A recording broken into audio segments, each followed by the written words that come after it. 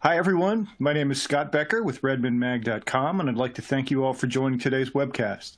Today, we're talking about navigating your hybrid workplace strategy with Microsoft Teams and BlueJeans. The event is sponsored by BlueJeans. Before we begin, I'd like to cover a couple of housekeeping details. BlueJeans has provided several resources, which can be found on the right-hand side of your console, so please take a moment to check those out. Also, the webcast is being recorded, so keep an eye out for a link in your email to rewatch the presentation or share with a colleague. So for the next hour, we're going to have a conversation about what the future of work in this hybrid environment is going to look like and some of the best ways to enable collaboration and meetings in those settings. So for the agenda, I'll start the conversation with an overview of some brand new survey-based research that we did here for Redmond Magazine. And then we'll move into a roundtable discussion with our guests. So first, we've got Randy Chapman. Randy is a consultant, blogger, and podcaster, and a Microsoft MVP for Teams.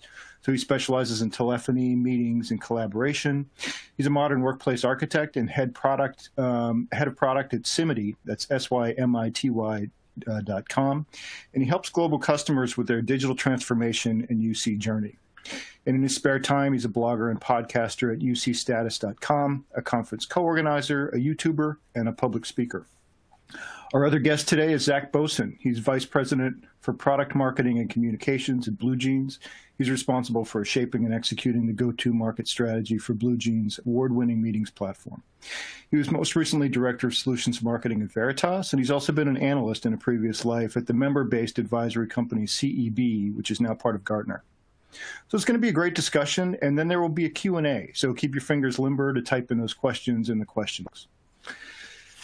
So the first thing, as I said, what I want to go through quickly is a preview of some research that we did. So the COVID-19 pandemic caused a massive shift in the way IT supported employees. And it happens that we just have a new research report from Redmond Intelligence that really makes it look like, the effects will last well beyond the current pandemic. So it's a great setup for our conversation today about hybrid work. Just real quickly about Redmond Intelligence. It's the research arm of the Converge 360 Media Group, which includes Redmond Mag.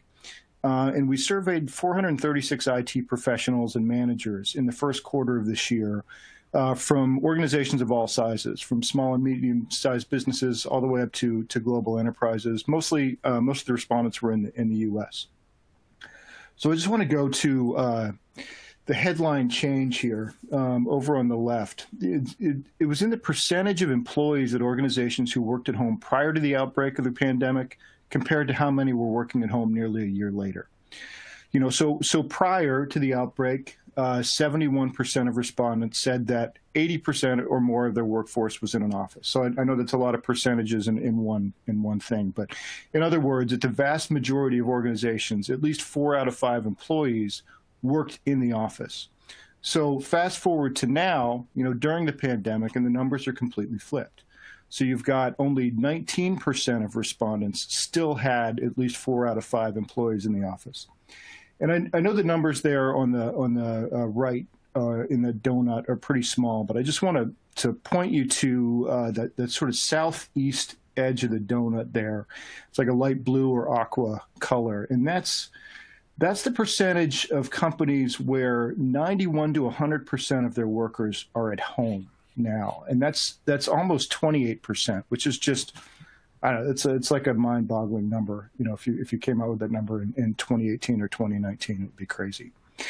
IT managers and professionals are also expecting the effects of that headlong rush to remote work to sort of echo into the future.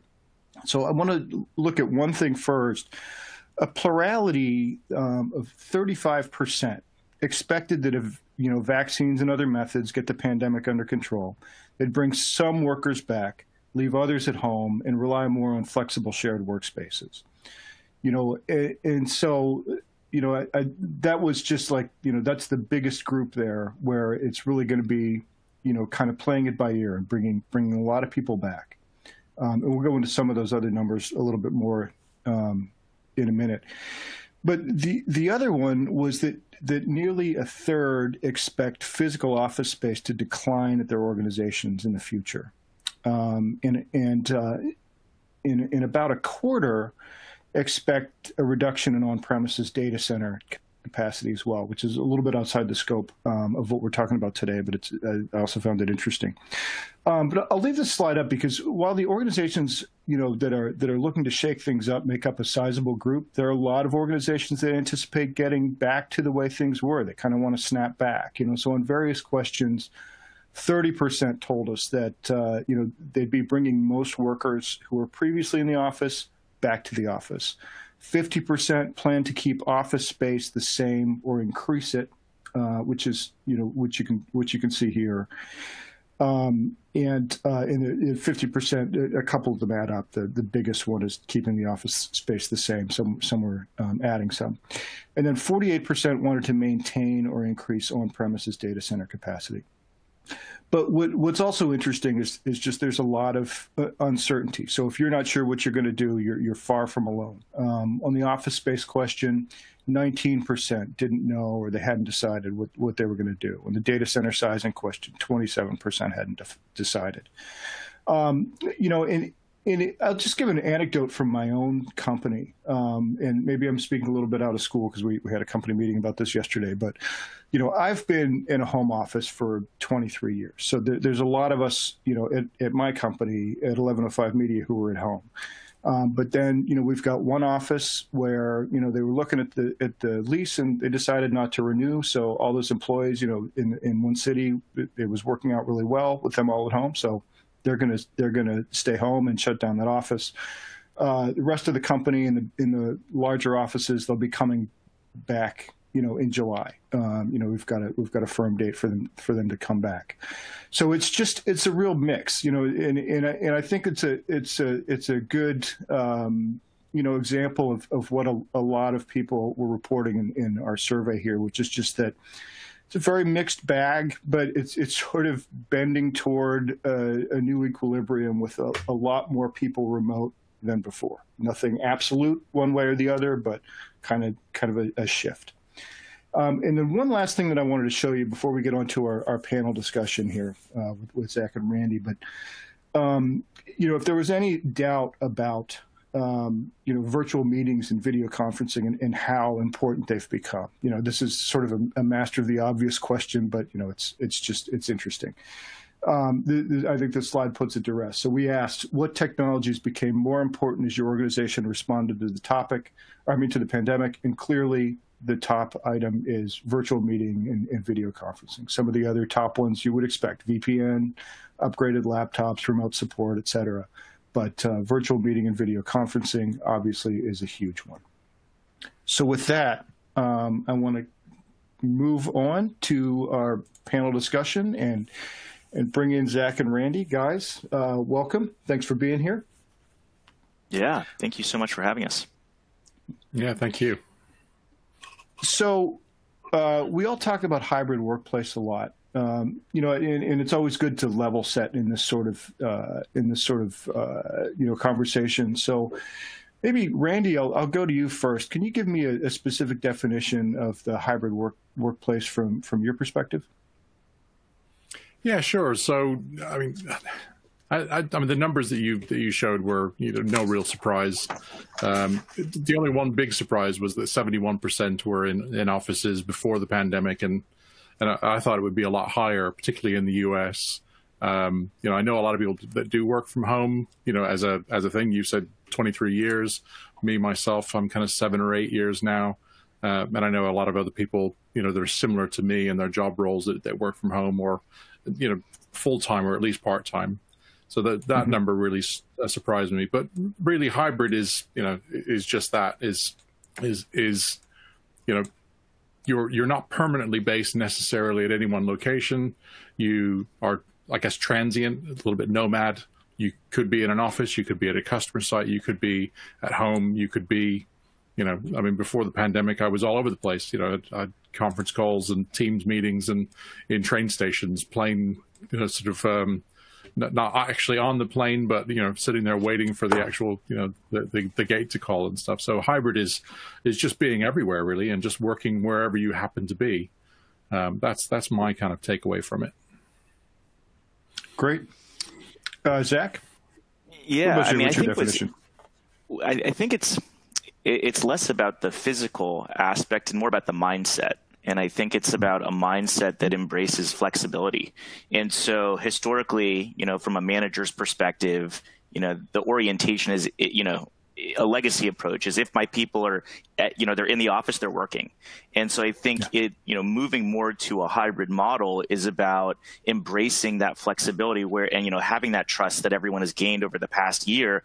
And, as people start to think, hey, there's aspects to the office that are advantageous, I want to take advantage of those, that we don't retreat back to the legacy mindset, which is, if we have a couple people in the office, everyone needs to be in the office. We need to adapt how we think about where work gets done.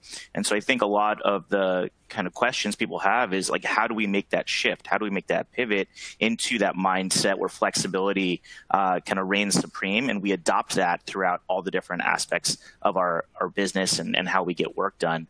And so I think hybrid to me really is that kind of, flipping the script on where work gets done and how we think about how work gets done.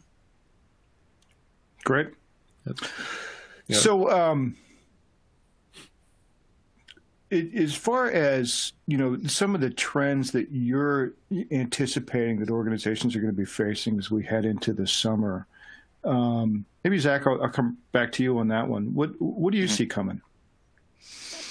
Well, fingers crossed, people feel, comfortable going back into offices to a certain degree. That's what I'm really hopeful for. I think that what we're going to see is kind of this evolution of kind of policies being set. And I think you have some of the larger tech companies who are trying to get out there and say, hey, our folks are going to be mandated to come in the office 3 days a week. And then you have other companies who are saying, hey, we're going to leave it up to the individual management teams to make decisions about, the type of kind of requirements we're going to have. And then you have some companies, maybe those in the financial services sector, who are saying, hey, everyone's coming back in just like beforehand. So I think one of the top trends that it'll be important to pay attention to is, are those policies being set?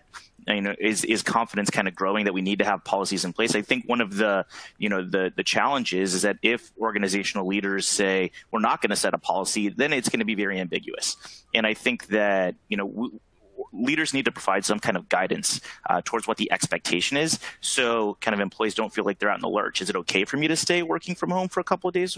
Do I need to go in the office? Is there a big team meeting?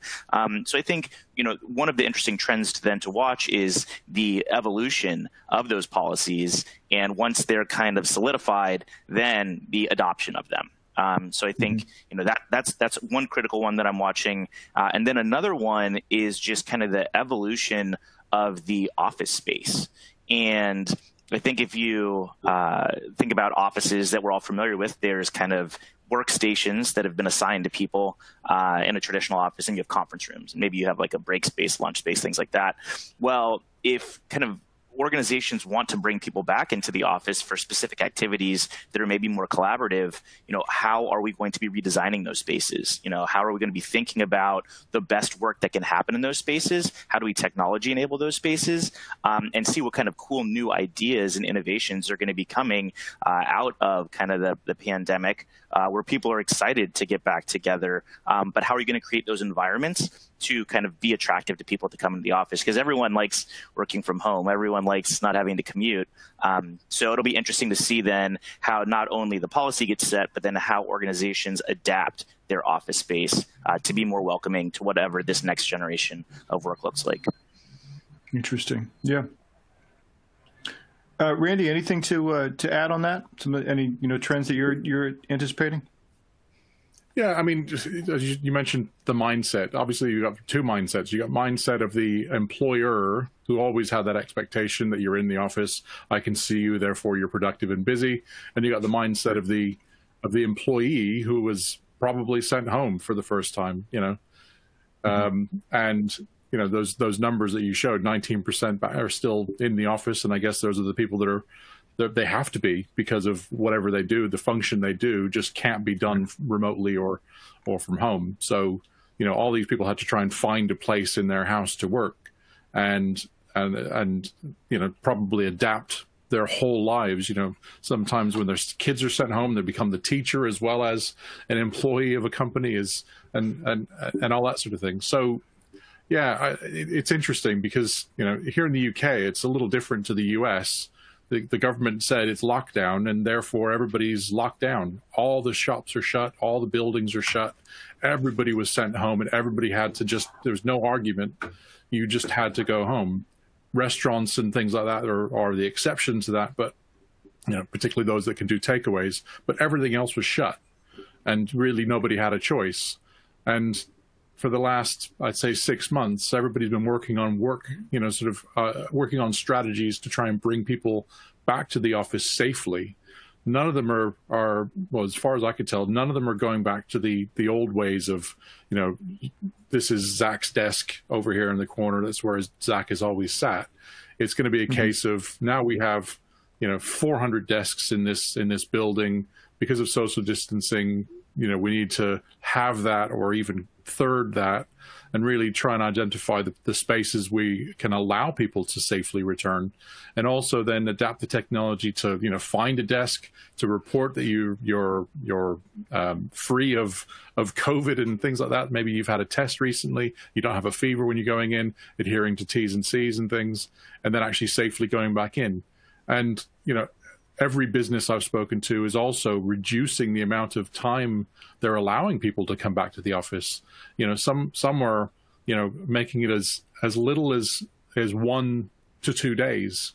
You're not allowed to come into the office for more than 1 to 2 days in a given week. And even then, they're even restricting the amount of time. You're only allowed, for 8 hours, unless you have some specific thing. So everybody's adapting to it, not just the employer, the employee, the whole workspace, as you said, is adapting.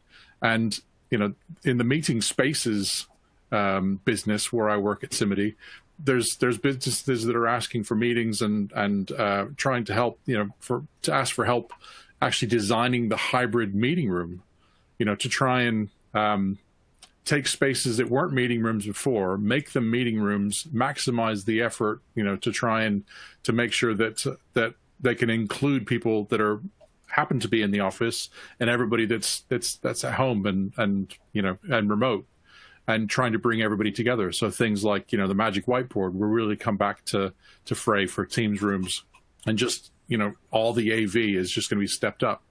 It's a really busy time in the meeting spaces business. And, I think even CVI technologies such as BlueJeans could potentially, sort of be a big game changer there as well, bringing, not just your employees that use the same system as you, but also bringing people that are using whatever, so everybody can meet safely. It's really interesting. That's a great point. And I wonder if you could give us a quick definition of CVI, just for those of us who aren't in the space every day. Okay, I can take that one. Or you can take it. Yeah, you're the MVP. You can do it. Yeah. So it's Cloud Video Interop, or CVI. Effectively, what that means is it's I call it a virtual meeting room or a virtual meeting space that is there to translate all the different meeting platforms into a common platform. Not everybody's using Teams, unfortunately. If you're not, go get Teams. But, there's people out there with legacy systems. I'll call them legacy systems. Some people say, no, it's current systems. It's Cisco, or it's Aruba, or it's, whatever. And they all need to be able to meet sometimes. And, it means that you can get your own legacy equipment, or invite your customers with their own legacy equipment into your Teams meetings and meet in a common ground. And it's a great technology. Zach, do you have anything to add to that? Oh, yeah. Well, yeah, no, Zach. I mean, I would say great job. Cloud Video Interop really is, and I think Randy's talking about those kind of standards-based endpoints, H.323 and SIP-based endpoints. There's millions of them out in the world, and they need to connect to Microsoft Teams meetings. And so Cloud Video Interop is that technology, that middleware that stitches together those legacy endpoints and allows them to join those Teams meetings. And very critical. Teams adoption is something unlike we've ever seen, and I think the pandemic has driven that, but also just all of the functionality that's built into that productivity hub. And so one of the interesting topics is everyone that is a Teams user today, but using it from home, when those folks do come back into the office, you want to ensure that your workspaces are enabled to maintain that continuity. Because if that's the way everyone has now adapted, you don't want to take that away from people. You want to help enable that, whether they're at home or in the office. And I think that's central to this conversation about hybrid is how do you create that continuity? How do you create that consistency? And if people feel like they're being more productive, well, the last thing a business wants to do is take away, those productivity gains. And so I think there's some interesting questions there. Right. And both of you mentioned something that really piqued my interest, which is, what do you see being so close to the space as far as, in office space construction? What's going on right now in terms of, people, re-architecting their offices or getting new spaces? Is it, just fewer desks farther, spaced farther apart and sort of traditional conference rooms? Are there new types of rooms that are coming up, or those things that you think are going to develop over the next few years and haven't really emerged yet? Like, what's the space look like? That's a great question. Sort of the traditional meeting room is still, very much king, all the way from, small round tables or even just, video booths, kind of things for just getting some privacy and doing a video meeting, all the way through to large boardrooms or multi-use spaces where you open up a wall and it becomes an even bigger space. There was one we did for a very large UK government customer that was actually creating an environment so that they could meet safely in the same building in two different rooms. And it was interview rooms. So effectively, we created two different video booths that were securely connected together, tamper-proof so that that nothing untoward could happen, and absolutely bulletproof in terms of the technology to make sure that it actually worked first time every time. And that was a massive success. They needed a way to get the interviewers and the interviewees to meet together without actually meeting in the same location, so they could do it safely. That was a real game changer, I think. Huh. That's one example of a strange new kind of space that we're seeing. Yeah, that's really interesting. One of the and Zach, what about on your side? Are you guys seeing anything in terms of orders or I think it's still a little bit early days, at least from our perspective. I think on more of the software side, but I think what I've kind of just seen across the industry is when you think of one of the areas where we've been impacted as a business, obviously, is we used to go to a lot of trade shows, a lot of conferences, and those things have all become virtual events.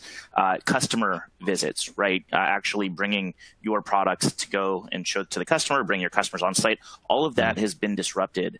And so I think one of the possible evolutionary elements we'll see within office spaces is how do you create showrooms? Showrooms that are beneficial for customers coming on site, but also optimized for kind of virtual kind of customer visits. And I think there's some really interesting opportunities to transform that current office space to different use cases. I mean, I think some larger organizations have, they have learning and development areas, which are more classroom based. I think you could see that evolution happening where learning and development will have its own space with its own unique set of technology to ensure that you might not need to bring 100 folks on site for kind of new hire training or sales kickoff, things like that. And so how can you think about leveraging that existing office space, which now you're not going to have as many designated workstations, and thinking about the use cases and thinking about how you can apply technology to help really emphasize those learnings and the things that you're trying to highlight in the virtual setting as well as the physical setting. So, I think it is more of a pivot we're going to see to doing some discovery. And I think, facilities managers have always been thinking about, well, what is the type of work that these employees need to get done? I think we're going to see that evolve to the next degree, which is, okay, how can we make these spaces even more specialized to really help our teams get the most when they're either in the office or when they're dialing in to a more virtual experience? So I think there's a lot of work to be done there, but getting a little bit more granular I think is probably one of the directions we'll see. Yeah, gotcha. A lot of little little spaces that weren't meeting areas that are just popping up all over the place. There's always been this, if you look in, sort of big multi-use spaces, sometimes there's furniture that's designed to acoustically shield stuff. You got 2 sofas with, 6-foot backs and kind of really wrap around stuff to try and keep the sound in those areas. Well, these spaces are becoming, audio and video enabled in a lot of cases as well. Creating this, as you said, we're just having the desks or reducing the number of desks, making them farther apart. That's one way. They're all hot desk spaces rather than Scott's desk and so-and-so's. But also these other meeting spaces that just weren't there before are all just popping up out of the blue now. And I think one other Yeah. point on that was what's interesting is, traditionally, when you think of conference room systems for video conferencing, they're kind of these more large, cumbersome, kind of multi-component. And the sheer innovation that we've seen over the past year, where you have smaller devices, all-in-one devices that have both audio and video capabilities that are more plug and play. I mean, these things are designed so that if you need to outfit an entire office space to make it video connected, it's going to be as easy as snapping your fingers. And that technology it's not just about having the hardware, but some of just the software elements of what those devices are doing in terms of the audio fencing, in terms of kind of the intelligent scene framing. I mean, it's going to be awesome. I think the future of our audio video experiences, when we have kind of this technology built up throughout the workspaces, it's gonna provide a very different experience than everyone just going into one conference room and using the remote control to try to join a meeting. We're going to see, I think, in the next few years, some pretty cool innovation. Yeah, definitely agree there. So, Randy, as a Microsoft MVP, what are you hearing from IT admins as they're considering the next phase of using Microsoft Teams for collaboration? So the first consideration when everybody got sent home was, oh crap, my PBX or telephone system in the office. If the people just take their phone home, it isn't going to work. They're going to plug it in, and it's just not going to connect to anything. So they all needed a way to work from home effectively using the same numbers they already had. A lot of them used call diverts as a temporary measure, but we saw projects that were slated to take a year being done in 15 weeks. That kind of thing. They had to accelerate, and even quicker. There was one for a government agency that we spoke to on the Monday. They placed the order on the Wednesday, and they needed to be up and running by the following Monday. It didn't happen. It took a couple of weeks after that, but we moved mountains, and they moved mountains to make sure everything worked and got in. So so IT is trying to shoehorn in a technology that they were already using and voice enabling it, and they're reaping the benefits from it. The rest of it is, using other facilities, other third-party services, or actually making use of all the technology in Microsoft 365, Power Apps and Power, sort of the Power Platform to try and build, line of business apps that actually help return to the office safely. Sort of booking a desk, that kind of thing. I mean, we developed one internally for a couple of companies that were rolling out. And, it started with, just find a desk from a list right through to now it's, actually helping the people actually get back into the office safely and self-certify, agreeing to terms and conditions, as I said before, and everything in between, really. So it's, having to adapt to all that technology is incredible. And also just using the technologies built into Teams rooms in general. So, the camera technology is catching up in a big way.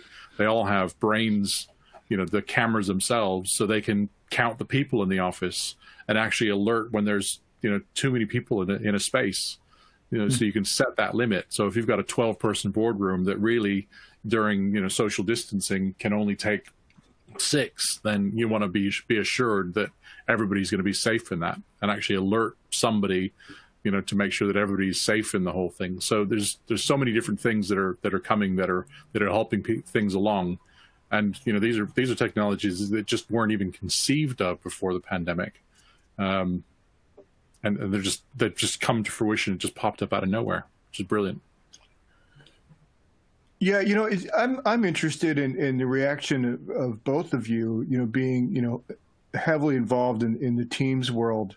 Just yesterday, Microsoft CEO Satya Nadella, during the earnings call, said that there were now 145 million daily active users of Teams, and I think that was up from, I don't know what it was in November. It was 115 million. I think it was right. September, like in October. Yeah. But even like the previous year, the numbers were 75, 19 million or something, like in 19 in the summer, in 2019, before the pandemic. It's just, it's been such an explosion. Just any reactions to, to the adoption and sort of like where you're seeing the platform compared to what you had hoped it would be a couple of years ago? Yeah, when you think back, Teams is only 4 years old. We're 4 and a bit now. I think it was in private preview for a little while, and then public preview for a couple of months before it went GA.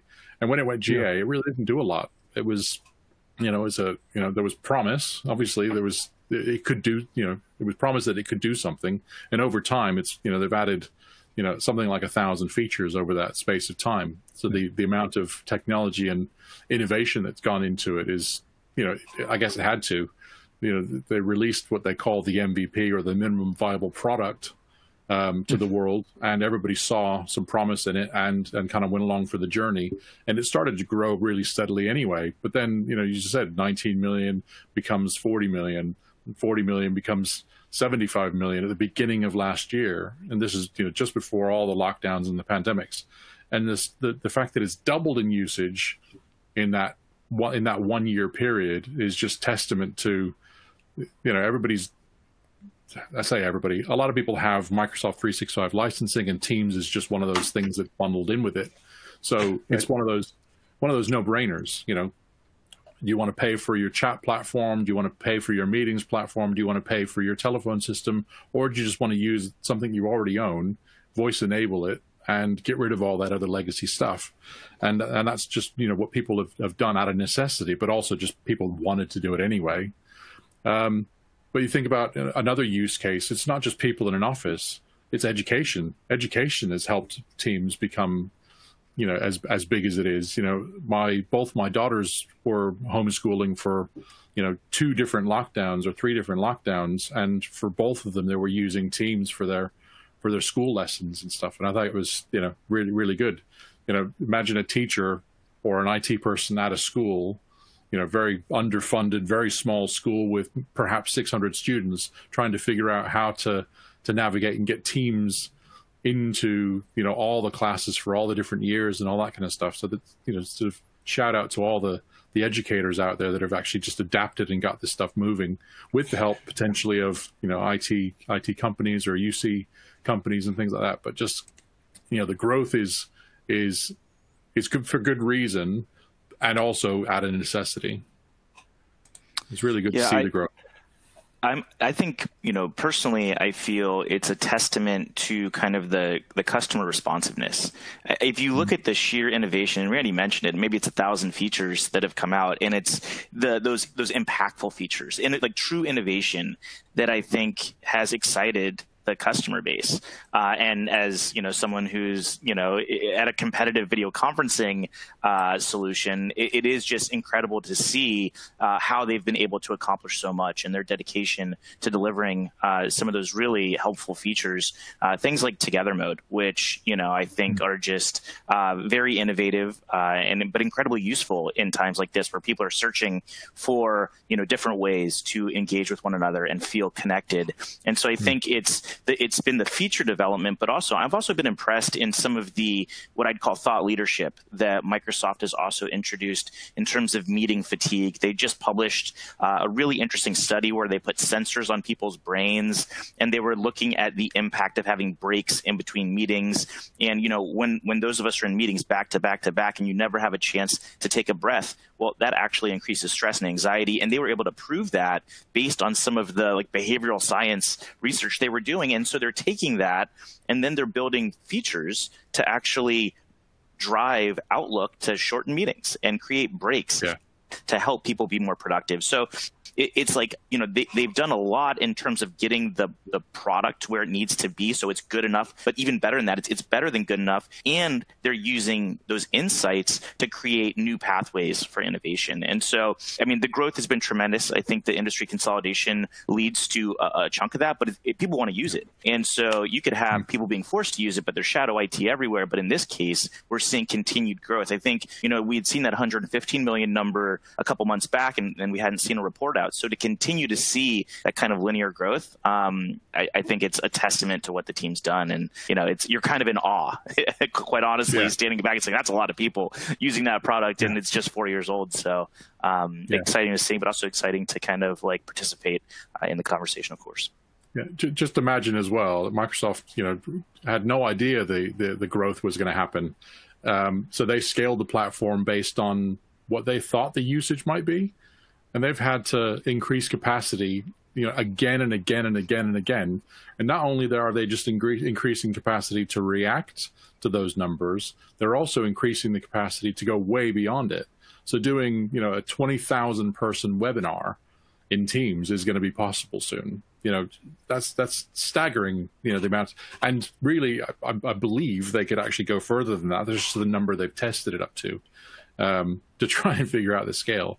And it's not just one webinar. These are, 145 million daily active users. How many of those 20,000 user webinars could there be at any one time around the planet?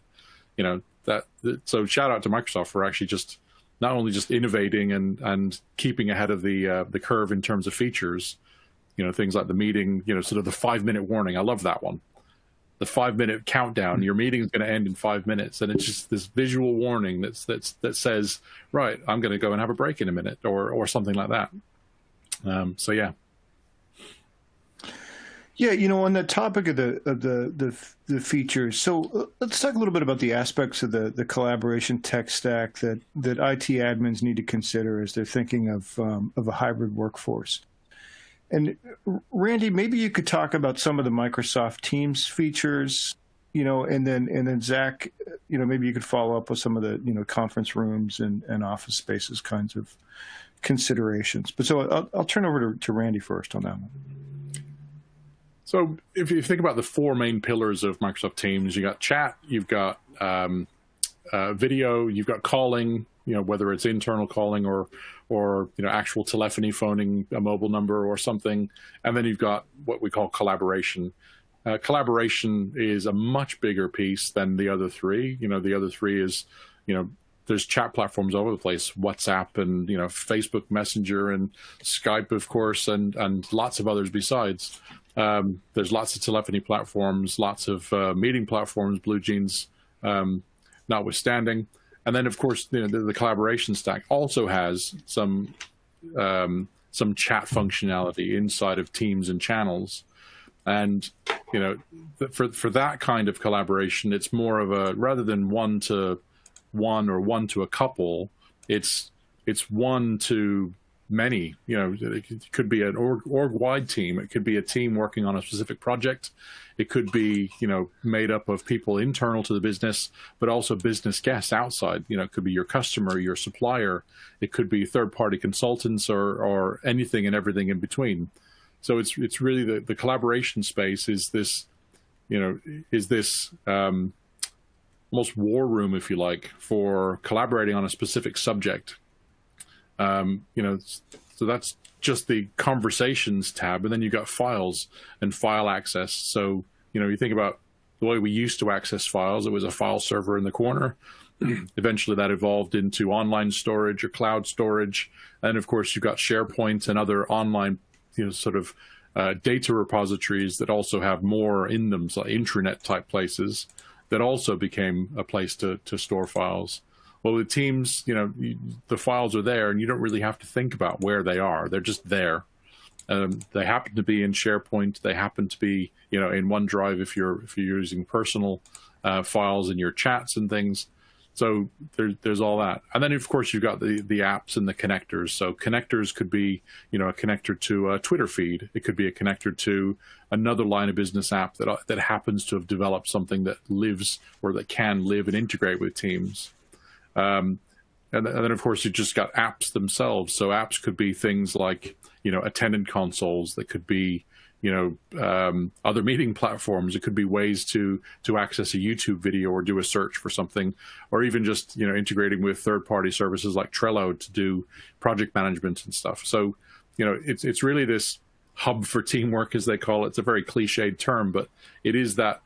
And I'm not going to say it. I'm not going to say the single pane of glass, but it is that kind of that rectangle with which you look to do your work. Say rectangle, unless you've got a monitor that's absolutely square, it's going to be a rectangle. So I'll just in case everybody's throwing stuff at the chat and the Q&A. The top considerations really is about making sure that it works, making sure that people can actually collaborate and with each other, but also then just do it safely. So you think about, everybody in an office, you can see them. You're not necessarily walking around looking at everybody's screen to make sure they're doing things responsibly, but using technologies that are built in. Data loss prevention is one, that actually helps protect your intellectual property, not just the files, but the things you say. Being able to put a filter on the chats to make sure that you don't say something out of turn, or to flag something if somebody says Project Redbook or something like that, Redstone, sort of born identity type stuff, and alerting the people that need to know that they're actually talking about that stuff. But also then just protecting, for one is shadow IT, but also just making sure that the security that's built into the Office stack can also be leveraged inside a team, so that you can't just screenshot something and send it out, or you can't just copy something to a cloud storage or a thumb drive or something and actually get it out the building, and that leaks don't happen. There's a lot of technology just built into the background that you can actually leverage to protect the business from all sorts of things, not least of which the internal staff, who are probably one of the weakest links. So that's a massive consideration. We call it governance and just security in general. So I think that's the biggest one. And as I said, the secondary one is just making sure everybody can connect. And that's not just in an office, resilient internet connections, that sort of thing. But imagine going home. Not everybody has very, very fast broadband to where they are. I know there was actually a guy that I work with that is on satellite broadband because that's what he can get where he's at. Very slow satellite broadband, and he can't get 5G or anything. I think he's stuck on 4G. So his internet connection is just about good enough, but he's always looking to technologies to try to increase that. But he still participates, where he can. That's great to see. So connecting to technology, making sure it can be done safely and securely, I think, are the two main considerations for the collaboration in general. Great.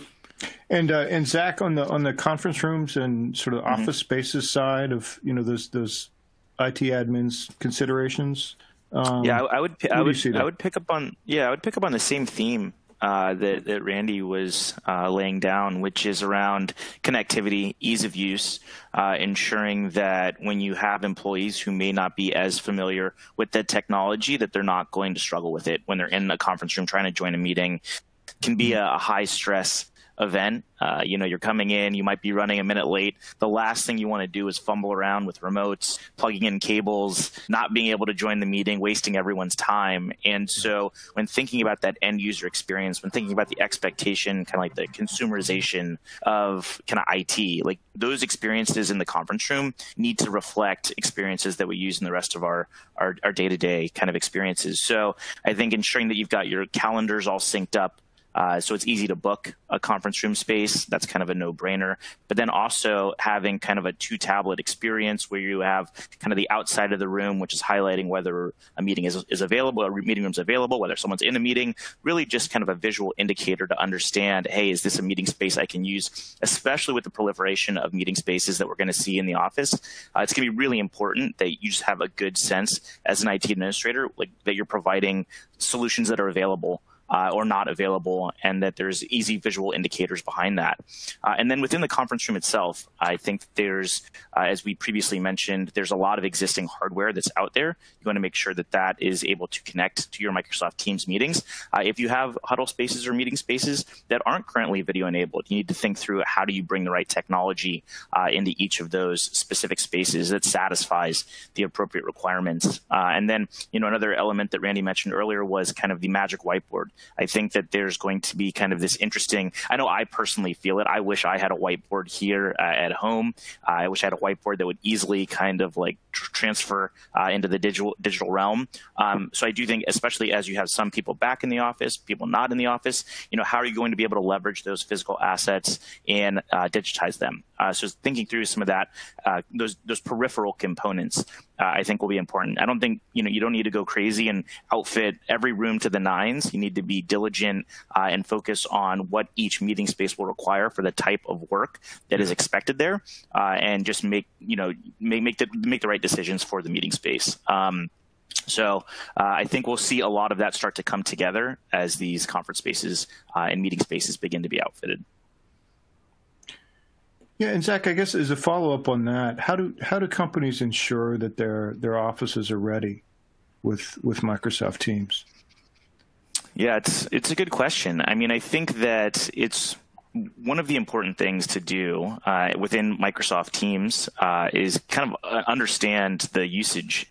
And, I think it would be really important that as you start to bring folks back into the office, I mean, you're going to try to prepare yourself as much as you possibly can. And then the doors are going to open, employees are going to start coming back, and you'll get a real sense.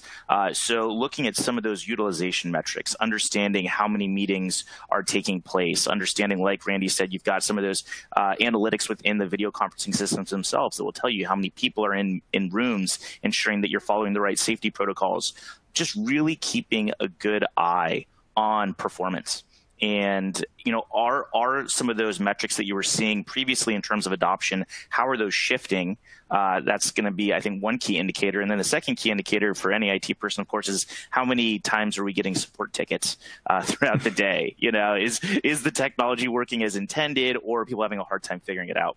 And so I think it's one of those things where you're going to prepare for the work that you expect, and then it's going to change. This, once again, this is all about flexibility. This is the dynamicism of kind of the next generation of work. But I don't think turning a blind eye to it, not managing it, is going to have the best outcomes. I think one of the really interesting other takeaways that I saw from a recent Microsoft piece of research is that, not only do employees expect flexibility, I think, going forward, but there's also something like 40% of employees that are thinking about changing jobs in the next year. And I think like the pandemic has created this crazy time where everyone's kind of revisiting, hey, is this the job that I want to do going forward? And I think that what IT does to prepare the workspace for successful collaboration outcomes, for having kind of the right types of work experiences in the office, I think that like you're going to have a better outcome when it comes to retention. And so it's really important now that you think about the outcomes that you're trying to drive are not only oriented around productivity and ensuring that on-site and remote employees are productive, but it's how are we building our workspace to retain those employees? Because people are kind of poking their head up right now and trying to figure out what's next. And if you have good, strong talent, you don't necessarily want them to walk out the door because your organization isn't adapting in lockstep. So I thought that was a really interesting finding, but I think it has important implications for how you think about outfitting your office going forward. I think that's a really important point. I was reading an article the other day about sort of some managers expecting a snapback situation where they're going to have everybody back in the office and be monitoring who's working, by seeing seeing them in their seats. There was a quote in there about, corporations have 100% of the power. But I think you're raising a really important point, is that a lot of people are going to be looking around, and there are going to be a lot more companies that are open to working in the way that, workers have come to find that they kind of like, and they can work anywhere, for those employers. So, yeah, great points. So Maybe I'll direct this one to Randy first, but how would an organization decide on whether to deploy new hardware or use CVI to use existing rooms? That's a great question. So I guess it depends on budget for the start. Think about traditional legacy SIP and H323 rooms. Some of these rooms and systems that were there were tens, hundreds of thousands, back in the day, and the considerations you had to connect to ISDN gateways and modems to try and do point-to-point links and all kinds of other stuff that really we don't need to mess with now. And you usually want, when you buy a piece of technology, you want to sweat that asset for as long as you can to try and maximize the return on investment. So you're not going to just throw away something that costs you, sort of many tens of thousands overnight. So in those kind of cases where you do need to sweat that, maybe you're still paying it off, or just maybe you just don't want to do that, then technologies like CVI become your best friend, really. It means that, for the spaces that maybe you didn't have that big an investment in, or for key rooms where you do need to make sure that it's, maximizing on the team side and making it simple, you can upgrade those rooms. But those other spaces that, maybe aren't as important, or you just, as I said, you just don't want to give them up, then CVI becomes that lifeline. And I always say, even if you don't use CVI for bringing your own legacy equipment in, always have some in the bank for that eventuality that, you don't know what your customers are going to join your meeting with. If they want to sit in their boardroom with their Cisco or their something else, let them and show them that as a benefit. You're thinking about not only your employees and everybody else, but you're thinking about your customers, your partners, and that sort of thing. So just always have some CVI in the bank. And, it's obvious when you send out a Teams meeting invite, it always has that, join Teams meeting here, maybe a phone number below that. And below that is, here's a friendly link for getting in no matter what you've got. And I'm extending that to you as a benefit. So, yeah, I mean, you don't have to go hog wild. I mean, somebody used the term, you don't have to go hog wild when it comes to all this technology in your rooms. By all means, if you do need to, there's the technology that's available is absolutely incredible, that you can bring in ceiling tile mics and the cameras that follow you around as you walk around the space and pace up and down and all that kind of stuff. But and even with all that, you can make it simple. You walk in, press join, and you're in. And that's the key. Nobody's fumbling with a remote. Nobody's grabbing cables and plugging it into something, figuring out what source the TV has to be on and all that kind of stuff. Everything has to be geared to be simple, whether it's, using your existing kit into a Teams meeting, or whether you're using, team-specific hardware, or whether you're just, using it as a bring your own space to just present something from a supplier's laptop on the screen in the room. It just needs to be really, really simple. Zach, anything to add to that? I think Randy nailed it. What I would say is, some of that legacy hardware that organizations do have sitting around, the cameras are great. The audio, generally speaking, is top notch. And so just because maybe it's not the latest and greatest doesn't mean it's still not a very high performance system. Some of these systems are $10,000, if not more. And so I would really think about how can you maximize the utility of those devices, but also, with a forward looking eye, where can you maybe bring in some of those Microsoft Team rooms to help complement those existing systems that you have. So, but no, great job, Randy. That was an awesome response. Pleasure. Great. Well, let's jump over to some questions from the audience. I guess the first thing I should point out is that Andy appreciated Randy, your shout out to Education IT and what an amazing job they did with Teams over the last year. We've got another question here. For small business, what's the best way to make sure the office is ready? We're trying to prioritize different projects. Any prioritization guidance as we try to bring people to the office? Zach, I'll direct that to you. Any thoughts on that one? So I think that, once again, it kind of ties back to the type of work that needs to get done. And I'd say that if the type of work that needs to get done is more collaborative in nature, I would start to think through what the game plan looks like to bring folks back, and ensuring that you've got not only kind of the right safety measures to keep everyone safe and protected, but also thinking through the technology stack to make sure that you can have some folks, on site and some folks remotely. So, I guess I would revert back to just thinking through what are we trying to accomplish. I think, as Randy said, which was interesting, is that there's some restrictions in place where teams are coming on site, but they're not there for 5 days a week. They're there for maybe an hour at a time.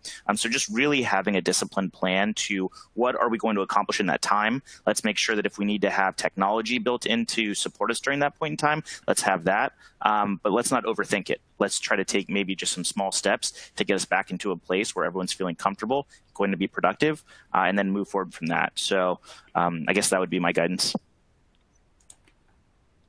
Okay, super. All right.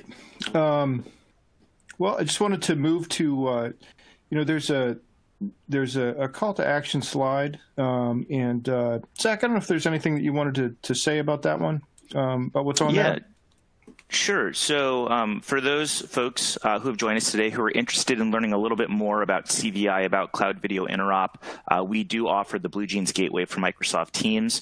There's a couple of different ways that you can actually experience the BlueJeans Gateway. We have a free 30-day trial where you can connect your room systems and have as many meetings as you'd like for those 30 days. If you aren't ready to take that step, we have something called a test drive, where effectively we'll send your conference room system an invite to join a 4-hour exploding meeting, but at least it's a proof point that shows that we can connect to 19,000 different room system configurations, and you'll get that legacy SIP or H.323 endpoint to connect to a Teams meeting.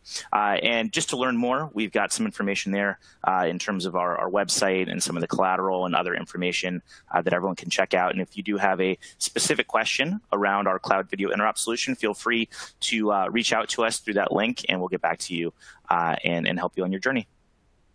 Very cool. What's an exploding meeting then? It's really just a 4-hour meeting, where we are going to send a calendar invitation. It's good for 4 hours for you to join from any really endpoint that you add to the meeting invitation, and then that 4-hour window closed. We call it an exploding meeting because it's kind of time bound, but it's a great way to join like the old spy Teams messages. meeting. Yeah, exactly. Like Inspector Gadget, where it explodes. Yep. So it makes it a little more fun. So it's kind of to dip your toes, and then if you want to go all in, the free trial, and everything is accessible online. There's a 4-step wizard, super easy to get going. It's a great experience. Super. Well, we're up on time, so just want to see if you guys have any sort of closing thoughts. And Randy, I'll go to you first, and then Zach second. Closing thoughts. Yeah, I mean,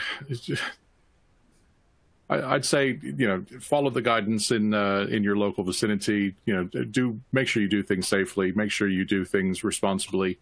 Get your vaccination if that's your thing. Wear a mask. I'd say definitely, without question, wear a mask wherever you happen to be.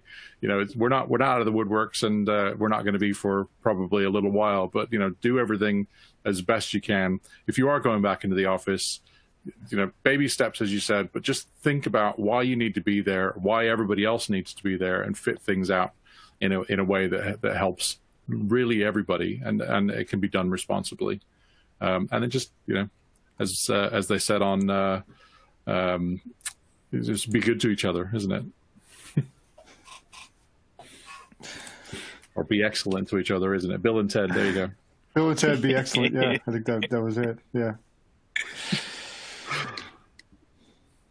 I would echo that. I would echo the Bill and Ted comment, and I'd also say, think about the people.